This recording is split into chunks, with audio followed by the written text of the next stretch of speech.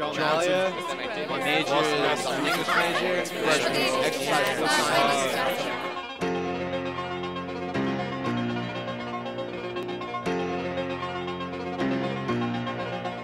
My name is Dorian Douglas. I am a media studies major, and I'm from New York, and I am a sophomore. Einar Hart. I'm a sophomore. My major is biology, and I'm from the Netherlands. Okay, Tara. I'm a sophomore. I'm a creative writing major, and I'm from Arizona. It would be fun, fantastic, have the best time of your life day, because it would just be a day of fun, and everyone has to partake in it. It would be on a Monday because I have 2 classes then, and it's to celebrate a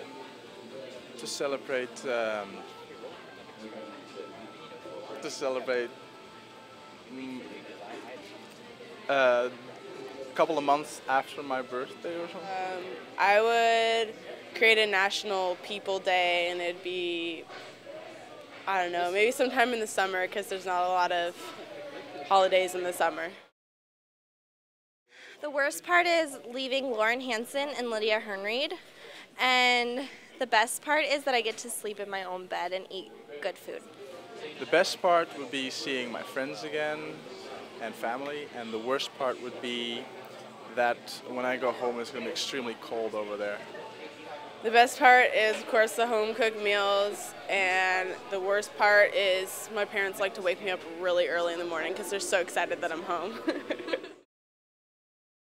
I think that athletes who use steroids are dumb because, well, they're not real athletes then. I mean, anyone can take a drug and you're going to be amazing. Like, that's cool.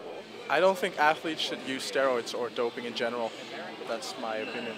Yeah. I think that athlete steroid use is, bad for your body, so it's bad for your mind, and I think it's not good for you. I think that plastic surgery should only be done if it's a necessary health issue, and I don't know if Kanye West's mom, what she was getting done, but if it was going to make her healthier, I think that she should have done it.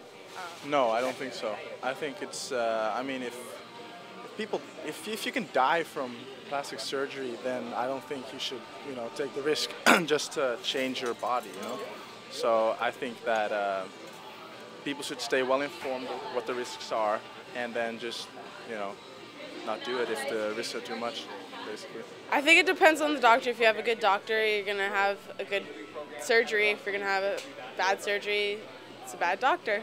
Simple.